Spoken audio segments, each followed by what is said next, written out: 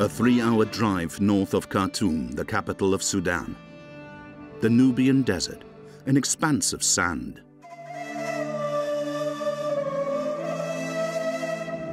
On the edge of this inhospitable land, the dunes conceal unique remains.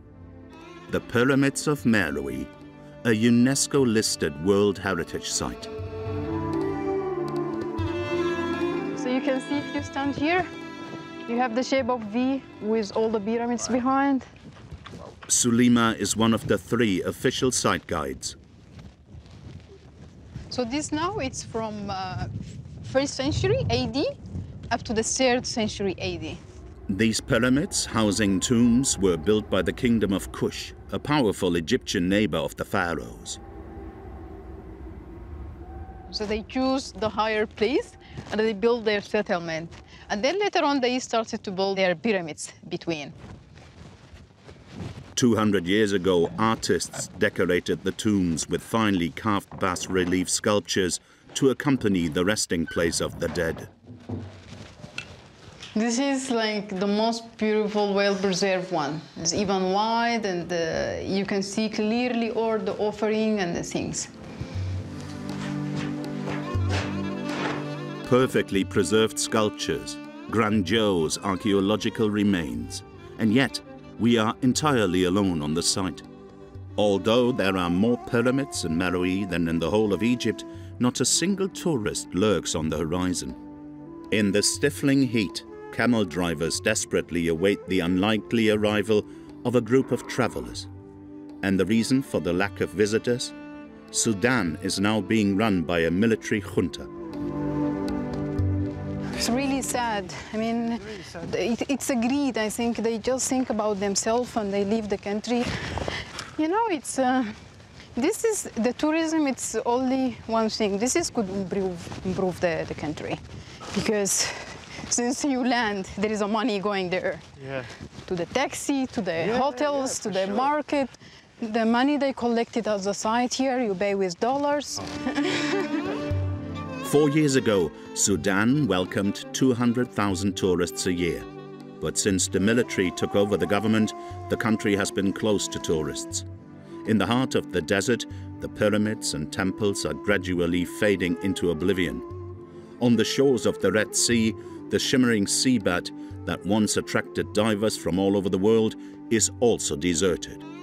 The diving clubs have closed their doors, and nothing can disturb the silence of the country, now one of the most isolated in the world. Located south of Egypt, Sudan is one of the largest countries in Africa. It's also one of the most unstable. It even holds a sad record. The country that has experienced the most coup attempts in Africa, 18 since its independence in 1956. The 44 million Sudanese people have experienced 30 years of dictatorship under the military-Islamist regime of Omar al-Bashir. On the 25th of October 2021, a new coup d'etat brought General al-Burhan and his military junta to power.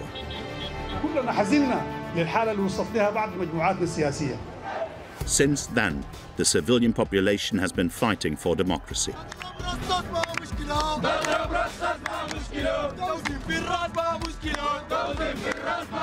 We took a trip to this besieged country. In order to prevent the demonstration from spreading, the forces of law and order monitor movements to control the inhabitants. The revolutionaries, on the other hand, are setting up barricades. Every weekend, thousands of Sudanese people clash with the police, demanding the departure of the military. We don't escape. Revolution to the end. Facing live ammunition, the young people have only their bravery and some makeshift equipment. This is الدرجة. الدرجة دي مصنوعة من الأغطية بتاعت البراميل بتاعت الجاز. We accompanied the revolutionaries during the biggest demonstration against the regime. In the midst of clashes with the police and the army,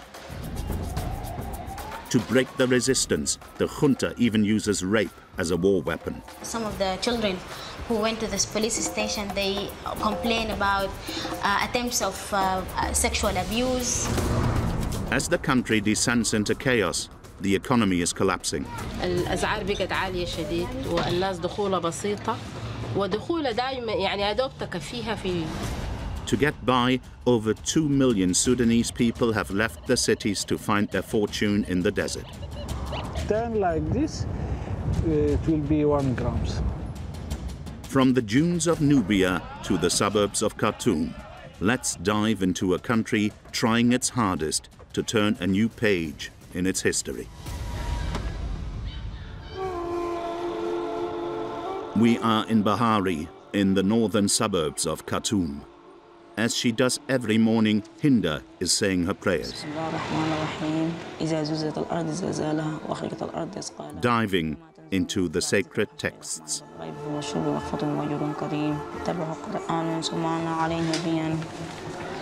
أنا بقرأ القرآن ده نزول كمسلمة لازم في فترة الصلاة إنه نزول يقرأ القرآن فدي بالنسبة لنا إنه حفظ القرآن ده إحنا عندنا أصلا من إحنا صغار بنحفظ القرآن لكذكرك إن مع العسر يسرا. But the 32-year-old isn't just a hard-working student.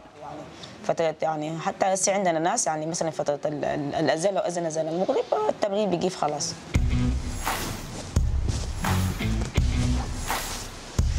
Every day she swaps her veil and abaya for a football kit and trainers, because Hinda is the captain of the Sudanese national football team. أخذته في أخذت جائزة أفضل لاعبة ده كان 2019 الموسم الأول لدوري السيدات في السودان ومعه كنا جينا المركز الثاني. Women's football in Sudan is still in its infancy. In this patriarchal Muslim country, Sharia law has long been the rule. واجهتني انتقادات أيوة مثلا نقول لك أنت بيت ولا ولد الكويت كويت أولاد إحنا طالعين كده الجامع بيكون شغال الخطبة باسمنا إحنا بنات بيلعبوا كورة وكده فكانت ضغطي يعني عالي جدا علينا لكن هسه بقى ما في ضغطي فالجيل هسه جا لقاها كويسة معاه لكن صعب إنه هو يتقبل إنه الناس دي بدت كورة كيف إلا لو هو ما بقى زول.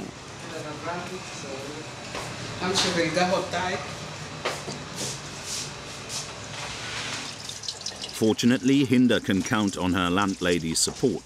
She houses her for free in exchange for some housework.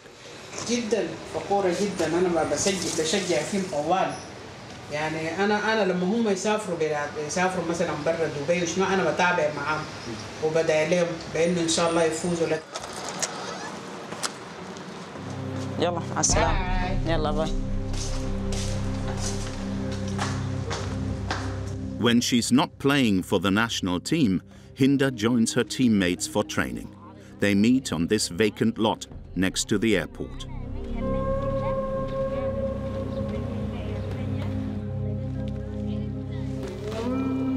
The girls might be part of the Al-Tahadi team, the best in the country, but they have no resources and can't afford to train in a real field.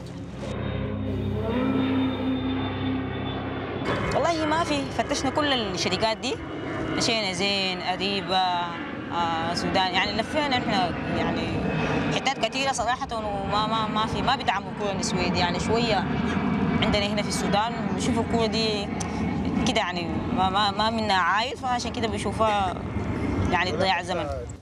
With an annual budget of €400, the team can't afford any luxuries. Even the goalposts aren't up to standard. They're just pipes welded together. الله يكرمكم عملوا حسابكم من وراكم ديل تفرحوا دي. That the players install in the dust at the start of every training session. هتروحوا تجيبوا العضلات الثانية يا بنات. Stops, dribbles, passes. Hinda and her teammates are doing the exercises. The only spectators are a few goats, disturbed in their search for food among the rubbish. هنا أنا بطلع وراء وين؟ عندي مش مشت معي هنا كده اتضربت كده اتضربت ما اتضربت. لعب الباص تعال اسمع بقدامك حتصل الجون. الموجود علينا إنه إحنا ما عندنا ميزانية كون إحنا نأجر لنا ملعب. الملاعب هنا أغلبيتها عندنا بقروش. أقل ملعب أنت بتأجره ب 10,000. حلو الباص. The real stadium that Hinda dreams of is just 200 meters away from their vacant lot. Today it's occupied by a men's team, but they only play in the 4th division. Their coach is familiar with the Al-Tahadi captain's background. كيف خبير؟ والله ما تعرف حليفة. تلعبي معانا خير من الناس كتار في التيم. لا. بسم الله.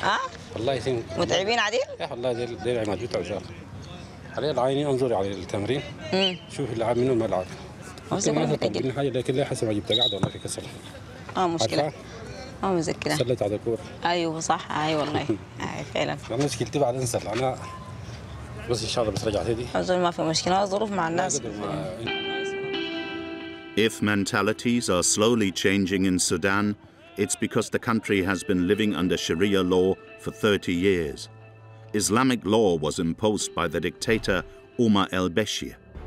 He came to power in 1989 and has ruled the country with an iron fist ever since. Despite his jovial appearance and his famous dance steps, Omar al-Bashir is ruthless towards his opponents and stifles his people. Under his undisputed rule, men weren't shy about flogging women in public for dressing too lightly.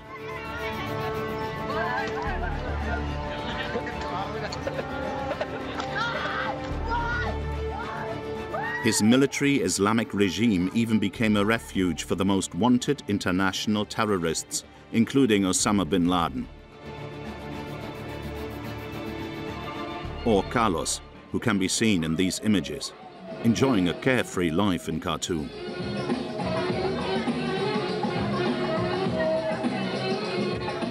Omar al-Bashir is also accused by the International Criminal Court of War Crimes and Genocide for his role in the war in Darfur, which has left over 300,000 people dead and 3 million displaced.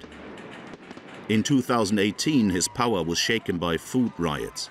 Women were at the forefront of this popular revolution, making up over 60% of the demonstrators.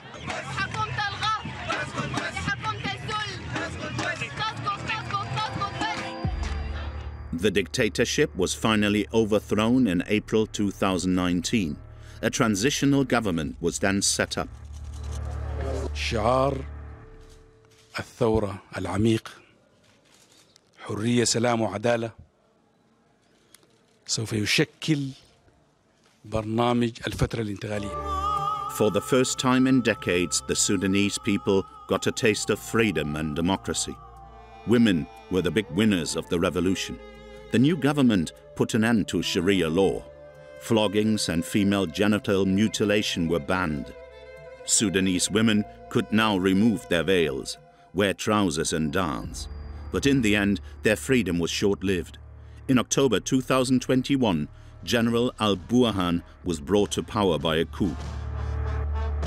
The new ruler of Sudan, al-Burhan, chased the civilians out of government and seized the revolution. نحن كقوات مسلحة لسنا طرف، نحن حريصين على حاجة واحدة، وحدة السودان. The number of arbitrary arrests soon increased. So, to safeguard their hard-won democracy, the Sudanese people organized resistance committees.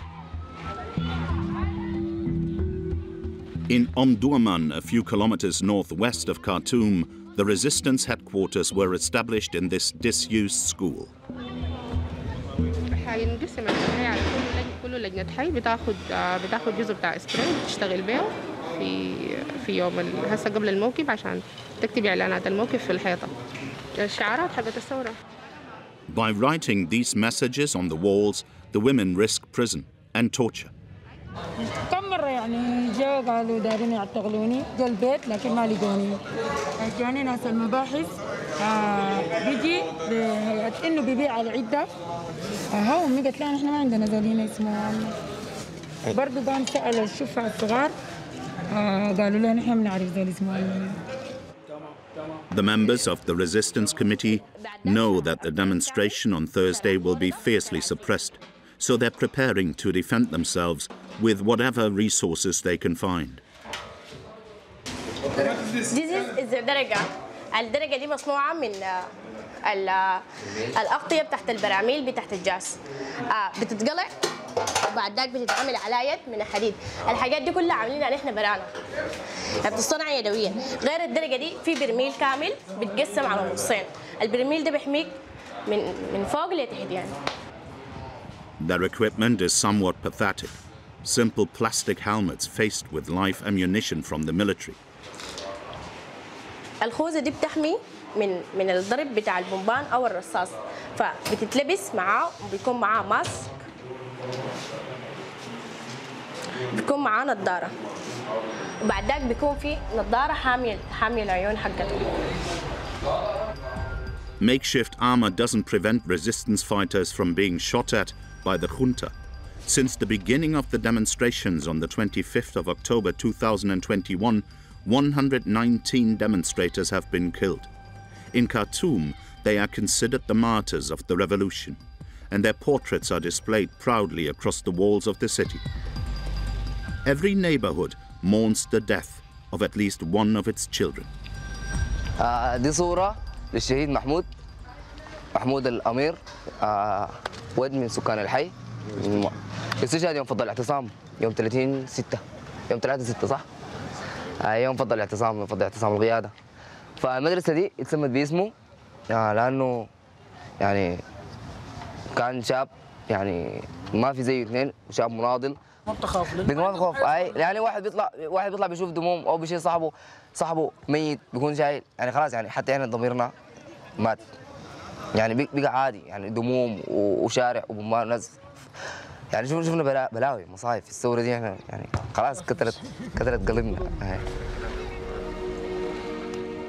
Khartoum, the capital, is at the forefront of the demonstration.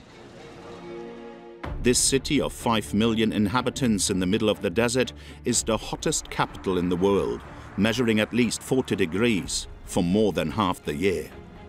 It was built in the 19th century at the meeting point of the Blue and White Niles. Khartoum is the birthplace of the Nile, which flows through Sudan to Egypt.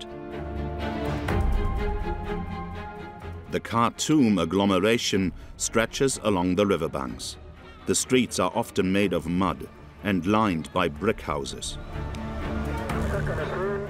Khartoum is known for its lively market, with hundreds of stalls selling everything, from kilos of henna powder to mountains of dates.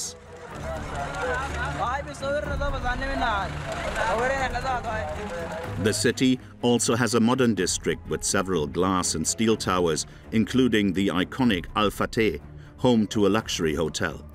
This district, full of opulent buildings, is where the country's bourgeoisie live. This is where Radio Mariud is located, a private radio station promoting Sudanese cultural life. On 103 FM, there is no mention of politics, but you can find programs on Sudanese art, music, and young creators, far from the harsh and regressive line of the military power. Oh good, oh good. بنمثل حركات دي كده اي كله زي ده. هذا شنو؟ اوكي. في السكرين صح؟ Today's guest is Ibrahim Snoopy Ahmed, one of the hottest Sudanese directors of the moment. مواضيع السينما دي كثيرة، وبمناسبة السينما وما سينما وكده بتاع ريسنتلي يعني في الخرطوم كان في مهرجان السوداني الأوروبي للأفلام، وكان في أفلام، دي الحاجة اللي فرحتني يعني، في أفلام كثيرة سودانية شاركت. He has won several awards for his dramas and documentaries and was recently invited to the Cannes Film Festival. Even with the hard times that we are in right now, but the artistic scene is still rising, maybe slower than last year, but it's surely getting somewhere. So I'm sure that in the next few years we will see new talents, new perspectives. But for the last few months, Snoopy has moved away from the set. Now he works in the streets. The 33-year-old videographer has set himself the task of documenting the abuses committed by the military regime. This morning, he's preparing to film at the heart of the demonstration. He knows that today's planned rally, the largest since the uprising began, could turn into a bloodbath. Batteries, you know, you need a lot of batteries on a day like this. You can't just charge in the middle of the protest. To discourage people from participating in the rallies, the regime is using every means at its disposal. This morning, everyone in Khartoum received a text message from the Ministry of Defense, and the message was clear. We will be using excessive force, you know, tear gas, sticks, you know, handcuffs, four-wheel, and then water trucks. In fact, they just killed more people. So it's not a surprise that we find that today, you know, killing us, you know, and especially photographers like me or videographers, they are the ones that mostly targeted because we are the ones that, you know, the eyes of the streets and also exposing what they're doing. To stop the whole world from seeing the crackdown, the military has imposed a total blackout. The telephone network has been blocked since 8 o'clock this morning, and the internet is completely cut off throughout the country. But Snoopy is ready to take any risk to inform the international community. Every time we go to the protest, we risk our lives. You know, even like today, I might not make it at the end of the day, but that's not how we think. We think that we risk our life in order for other people to live a healthy life, you know, with more freedom, with more, you know, democracy. On the 30th of June, hundreds of thousands of people are expected to take to the streets of Khartoum. This is the biggest demonstration in 8 months of clashes. So today, the people of Sudan hope they'll finally succeed in overthrowing the junta. In every neighborhood, processions are coming together to meet at the presidential palace. ومليونية يوم 30 ونحقق مطالبنا ما دايرين حكم عسكري والحاجة دي كانت واضحة من البداية. On the main roads, protesters are building barricades with whatever they can find.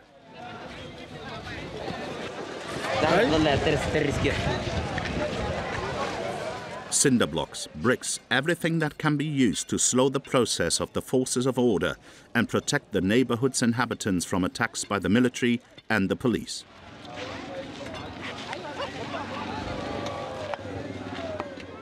In the neighboring streets, tasks are split between the inhabitants. Young or old, rich or poor, everyone participates. The women are making sandwiches in a line. These will be given out to demonstrators for free.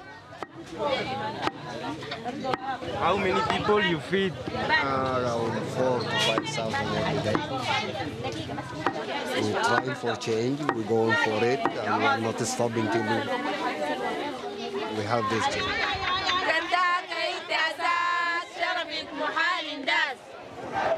The procession is moving. The demonstrators equip themselves. Some put on gas masks. Others are content with a mere scarf, swimming goggles or construction masks. Confrontation with the police is imminent.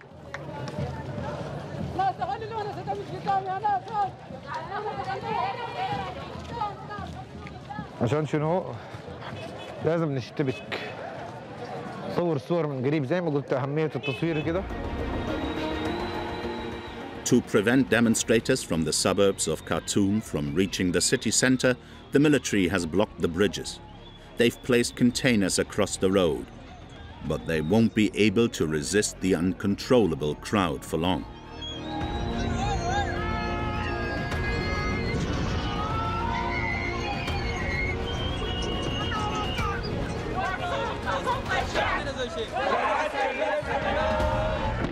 As they approach the official buildings, the first tear gas canisters fall on Snoopy and his comrades.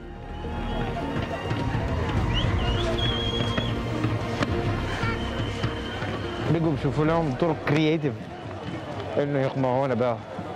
هسا وين يا ردة مستحيلة.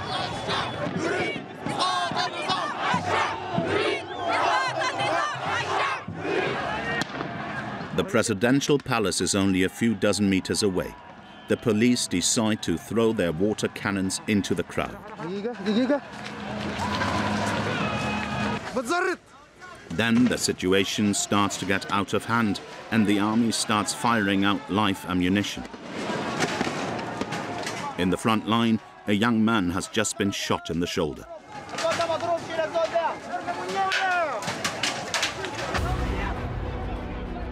The bursts mow through the ranks of demonstrators.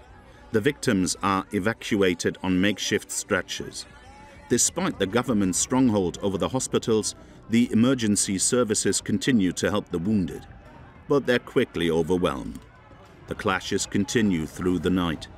Despite their rocks, plastic helmets and makeshift shields, the hundreds of thousands of demonstrators weren't enough to sway the junta. In the early hours of the morning, the toll was high. 9 dead and over 5,000 injured. The military arrested 1,000 people, but Snoopy managed to escape the trap. After a night of chaos, he checks for news about his loved ones. يا مان تمام مرقت كيف انت يا مان من الليله؟ والله تمام لكن بومبان كان كثير شديد يا اخي انا شفت طبعا شنو انا ماشي قدام فجاه لقيت لي مدرعه جنبي انا ما اعرف جات وين ذاته ولا كيف ولا طحمت الموكب ده عرفته بس شنو كويس انه مرقنا منه يا مان الحمد لله الحمد لله قدرنا نطلع لانه الموضوع ده كان صعب شديد صعب شديد ناس كثير اتعوقت بالضبط كده والناس يا اخي ماتوا كم زي 8 تنفر صح؟ 9 الليله حصلوا 9 الليل اوكي Snoopy doesn't know any of the victims this time, but in just a year he's lost 8 of his friends. You know, you get used to it. You know, the fact that you will be losing someone, so you have always some expectation that you lose someone. You can meet someone in the protest, and the next thing you know, at night he's dead. So that can be, you know, a little bit, you know, sad and frustrating, but we move on. There's nothing to do. After the demonstration, we go to Al-Jafda hospital in the center of Khartoum. This is where most of the injured were evacuated. All the wards are full, so consultations are taking place right on the steps.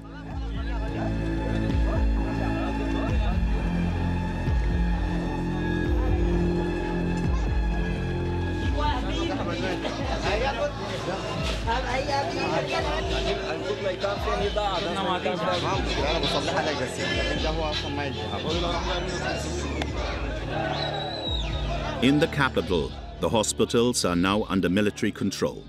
We can't film inside, but one of the doctors agreed to talk to us about her daily life.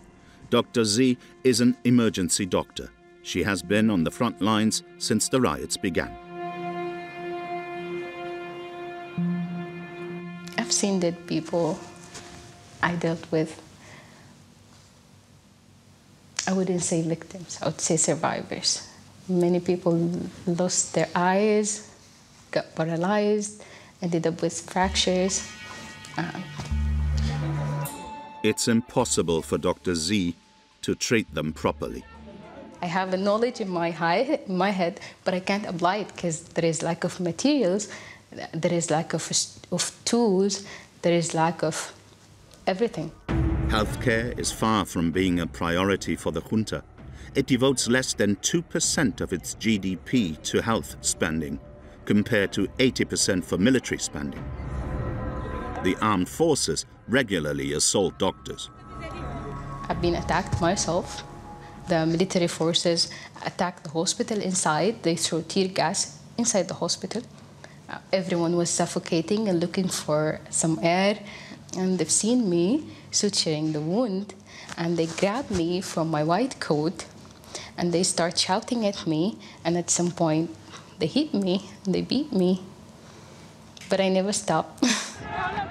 Despite the beatings and the threats, Dr. Z doesn't hesitate to treat the wounded at the heart of the demonstrations, like many of her colleagues. I got out of purple here. I've been beaten twice. I dislocated my shoulder once. And yeah, that's it. I think I'm pretty lucky. I'm really lucky. I feel lucky. I mean, Dr. Babakir was a colleague. He was doing the same thing I was doing, and he ended up with a bullet in his chest. I mean, it's the price for freedom, and I'm ready for that, whatever it takes. Because they're direct witnesses to the atrocities committed by the regime, health workers are in the military's sights. Salima is a psychologist. She risks her life every day by continuing her consultations here at the Afat Trauma Center. This small organization fighting to continue its existence receives around 500 patients per year, women and children who are victims of severe psychological trauma. Assalamu alaikum. كيفكم كويسين؟ تمام؟ These are 2 rooms for private consultations and also for adults, as the child corner is there. Salima receives battered women or children in psychological distress, and for the past few months, the majority of her patients are victims of the junta. Those are the people in uniform who are supposed to protect are attacking the people within the protest. It's part of dispersing the protest, also violating the people, not just killing or hitting them, but also sexually violating them. Some of the children who went to this police station, they complain about attempts of sexual abuse, the boys and the girls, the boys especially. We saw cases of children who actually lost because of the heavy sexual trauma that happened to them. They already regretted to very small age. Like she's 9, but she cannot walk. They have to carry her. And she cannot speak. She completely did not speak again.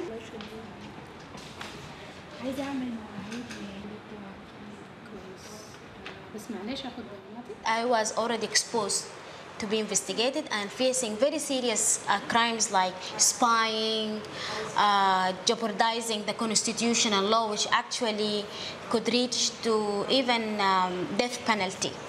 Yes, for just doing my job. I was just doing my job. The files are piling up in the center's drawers. Once Sudan regains peace, Salima hopes she can bring those responsible before a court of justice and have them sentenced for their crimes. For decades, Sudan has been wrecked by wars, insurgencies and coup. The country has long been under the control of the Islamic politics of the Muslim Brotherhood, a strict vision of Islam championed by Omar al-Bashir. But since the dictator's fall, another religious current has been gained strength: Sufism. For centuries, this mystical Islamic practice has permeated Sudanese society. The Sufi brothers advocate a peaceful spirituality and closeness with God. Every Friday evening in the suburbs of Khartoum, hundreds of men gather at the tomb of Sheikh Hamid al-Nil, a well-respected 19th century cleric. For many hours, the dervishes sway, twist and dance. Some sing and go into a trance, sometimes until sunset.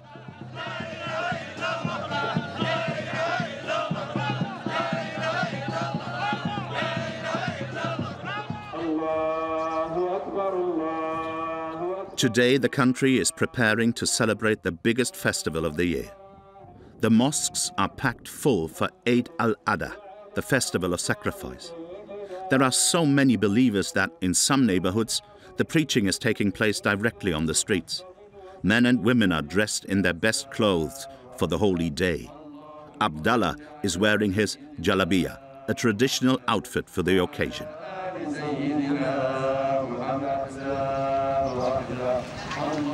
In Durman, Abdallah can't take one step without being greeted by locals. يا ساحر شنو يا حاج؟ كيف يا حاج؟ الله بخير. A cotton importer and exporter, Abdallah is the perfect example of societal success for the neighborhood's inhabitants. He grew up there and knows all about their local traditions. The children, they visit all the house here in this hood. All this house, they have the lamb and they are have the sacrifice this lamb today. In memory of Ibrahim's sacrifice, it's tradition for each household to kill a sheep and eat it.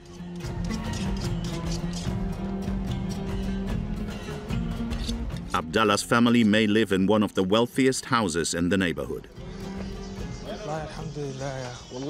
But even for them, celebrating the holiday is becoming increasingly difficult. Yeah, that's my family. That's my aunt. His name is Ilham. Abdallah's aunt sees prices rising every day. In 1 year, inflation has reached a record high of 380%. الأسعار بقت عالية شديد والناس دخولها بسيطة ودخولها دائما يعني يا دوب تكفيها في حياتها اليومية فأغلب الناس بيكون ما عندهم إمكانية إنهم يجيبوا خروف Abdallah and his family bought this sheep for almost 200 euros, a huge expense in Sudan, as the average salary is just 40 euros a month. So Ilham is filling up little bags to share the meat with the poor. الحاجات بتاعتنا اللي احنا بنعملها عادة في عيد الضحية يعني الزول بيطلع جزء للأسرة للبيت وللضيوف اللي بيجوا وجزء بيكون دائما للجيران للناس اللي ما كان عندهم إمكانية إنهم يجيبوا خروف أو إنهم يضحوا فبالتالي In Sudan, meal preparation is a predominantly female activity. The men have therefore deserted the kitchen to rest in the living room. A division of roles that Ilham accepts based on one key philosophy. الرجال هم خلاص جابوا الخروف وقفوا وضبحوا هنا بيكونوا منتظرين عشان يتناولوا وجبة الفطور ياكلوا بس لكن هم عندهم مشقة أكبر لأنهم بيجيبوا القروش يعني. After 3 hours of cooking, the grilled mutton is finally ready to be eaten.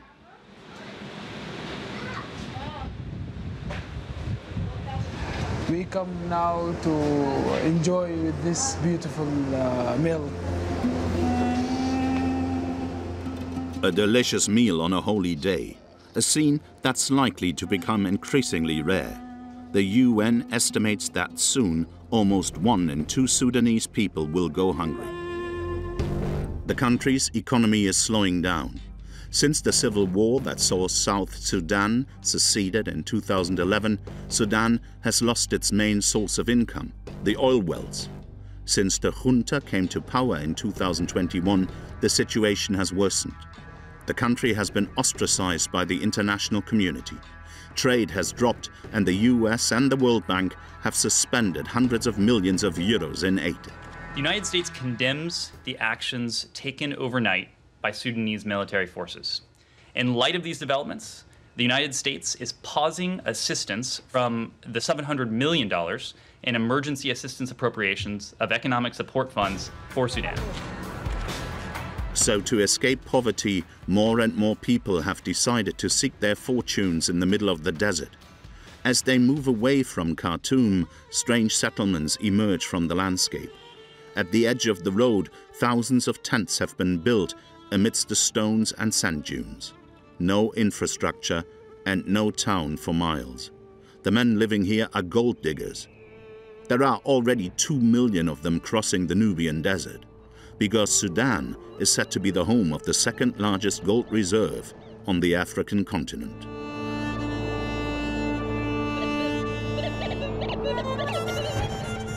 Two years ago, Mohammed gave up his job in tourism to walk the sand in search of the golden nugget that would change his life. So you do like that.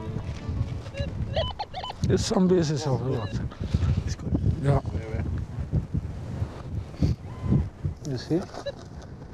It's very small. Sometimes you'll find, like half of this. Mohammed has put together a small team. A dozen men dig alongside him. He gives them detectors, lodging and food, in exchange for a set allowance. Mohammed and his comrades share their findings, and in the last few days, they've been quite lucky. Hey, good, huh? Yeah. It's almost 1 gram, no? 1 grams and half. Half a gram. Yes. It's not 1 day, it's like 3 days. 3 days? Yes. Gold diggers earn an average of 300 euros a month, 7 times the salary of a doctor in Sudan. but it's a hard life. عشان كده تاني العصر بنفس كده هذا قاعدين يومين. Mohammed and his team work tirelessly for a month. They're housed in a communal tent with little to no comfort. They sleep with a simple sheet on the floor and pass the time with a little horse game.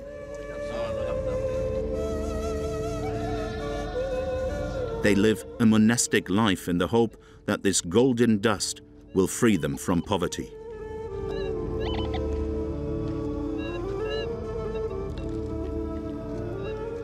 Sometimes you come here and you work for a month and you go home without nothing, zero. Oh. Some people, they come here, they have nothing, and then he come back and rich, he buy a lot of car, a lot of machine, a lot of house, and he become rich man. Yeah, good.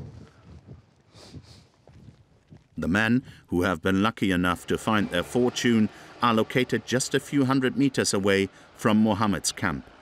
Here, resources have nothing to do with it. The process is almost industrialized. So this is the machine, they will put it the floor up, okay? And then the gold and come down here, okay?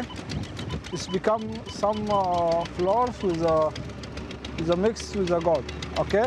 And then they take it out and they go in the midday, they will wash it, and then they will take the gold outside. You don't need permission to dig in the desert, so a real gold rush is going on at the moment. One Sudanese man in 20 is now hunting for nuggets in the 45-degree heat, hoping to find the new El Dorado. All the people, they have a dream, you know, because here is not like a job in the company or in the pharma or in anything, or driver. Here you have dreams. But Nearly 100 tons of gold were extracted from Sudanese soil in 2021, 80% of which was mined in artisanal operations like Mohammed's. This shiny yellow metal has become the country's main source of income. Most of it is exported abroad, but the rest is sold in shops like these. The resale of gold is one of the only businesses not to suffer from the crisis.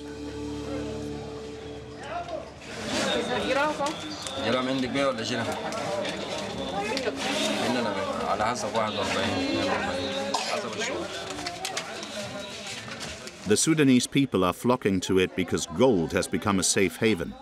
Because of inflation, bundles of banknotes might soon be worth nothing at all. The country is teetering on the edge of economic bankruptcy. In the streets of the capital, Khartoum's 5 million inhabitants are trying to survive by working small jobs. Some sell their meager incense production in the markets. Others transport ice cream on their bikes. Even children are leaving school to bring home a few bucks. Among the women, a new business corporation has taken over the pavements of Khartoum. These women are known as tea ladies, tea sellers. In the Al-Sayana neighborhood, Amira has been working as a tea seller for 4 years. Every day at precisely 4 p.m., here on the corner of Sahafa Avenue, Amira sets up her coal stove, 3 plastic chairs, and does a quick sweep. In a few minutes, her temporary cafe is ready to welcome its first customers.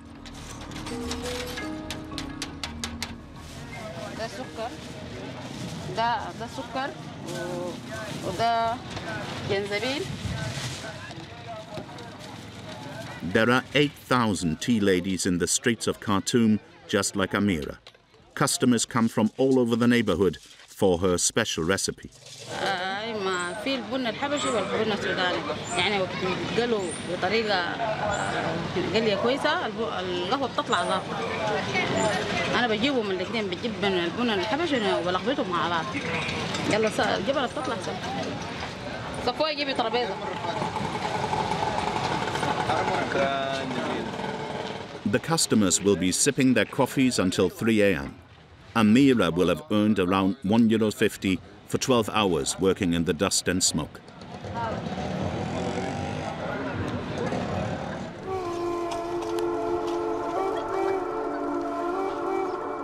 It's the next morning in a working-class neighborhood in the north of Khartoum. It's 8 o'clock and Amira is already hard at work. She has a whole household to manage. اخواني 2 والبنات 4 و6 تنفار ومو 8 تنفار. انا الوحيده المسؤوله من البيت وشغاله. اخذ لي يعني ساعه من انا ما بتكفيني. Since her divorce, Amira has returned home to live with her parents. There are 2 rooms and a dirt yard to fit everyone. يعني احنا حسي في الحوش ده بيت. ده الحوش وده السرير يعني احنا بننام فوقه وبرضه السرير.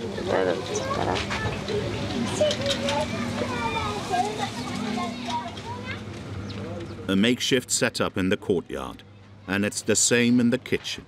There are some pots and pans, but the young mother can't even heat them up. ايوه ده المطبخ، ده البوتاجاز. ايوه دي الانبوبه والانبوبه فاضيه وده البوتاجاز لكن غازه ما شغال. ايوه الانبوبه. At €50 a bottle, Amira can't afford it, especially as she's just gone into debt to buy a new fridge. بالقسط اشتريتها بالقسط يعني بالقسط 3 شهور يعني دفعت جزء وبعد 3 شهور بدفع لهم كل شهر يعني.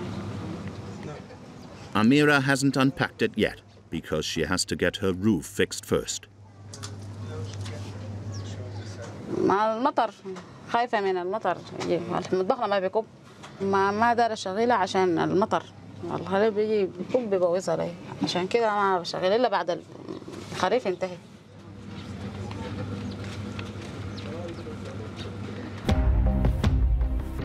A few meters away from the Khartoum stadium, football player Hinda is in full preparation mode. Tonight her team, Al-Tahadi, will face its runner-up, the formidable al-Madfadgiya team. Despite the stress of the match, Hinda and her teammates are having a last moment of relaxation. They're discussing game strategy and equipment.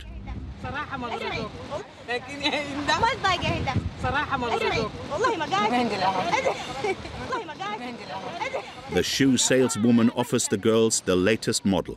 After some hesitation, Hinda finally gives in and tries them on.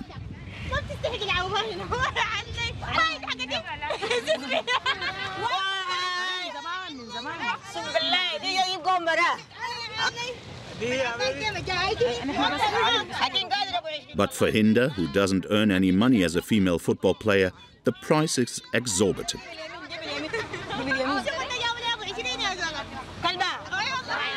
It's very expensive. Not only are they expensive, but there's an extra detail bothering Hinda.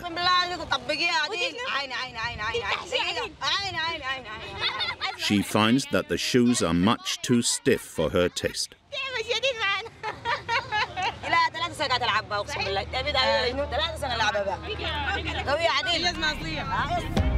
But the time for haggling is over. It's 30 minutes before the start of the match, and Mahdi, the team's coach, is going over the basics. في كرة القدم كلها بتنبني على 3 محاور. أنت حضورك، التزامك داخل الملعب وخارج الملعب، يبقى أنت أداءك بيكون في السليم. تحدي بس 2 3.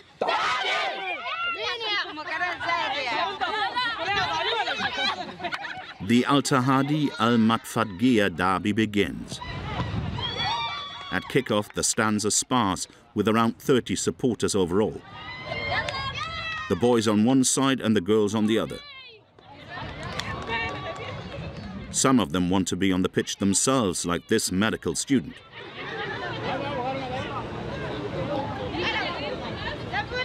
I'm so happy to see the girl play here, and their family make him do it without anything. So if I'm here, I think Those girls, they're lucky, yeah, but I'm not. That's so sad. Sorry.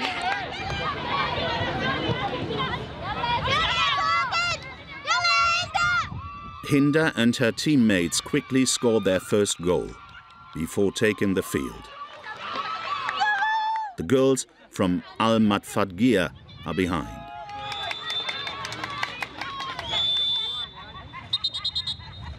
At the end of the 90 minutes, the score is clear. Al-Tahadi wins 11-0.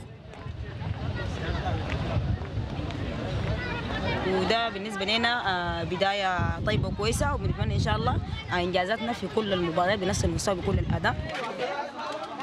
Thanks to this brilliant victory, the players will receive a match bonus, cash handed out directly to them when they leave the stadium. But it's far from a Western bonus. Tonight, they get an equivalent of 87 cents, barely enough for a taxi ride home. ده دعمي مني انه الليله ادوا اداء مباراه كويسه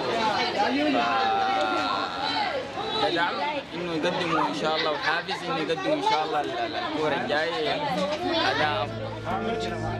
Hinda and her team are leading the women's league, but the Al-Tahadi captain has another dream in mind: to take part in the 2027 World Cup.